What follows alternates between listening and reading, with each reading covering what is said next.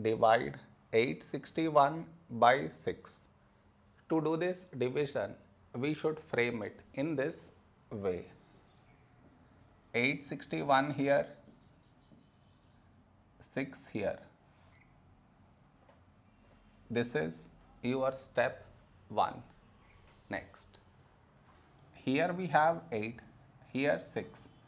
A number close to 8 in 6 table is 6 ones 6. Now we should subtract, we get 2.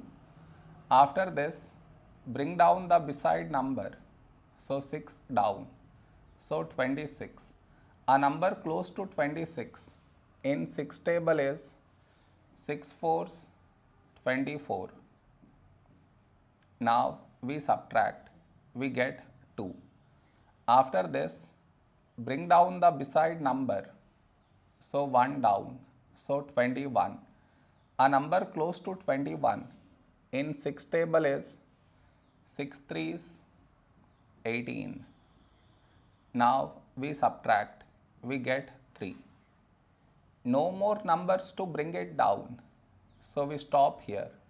This is our remainder, this is our quotient.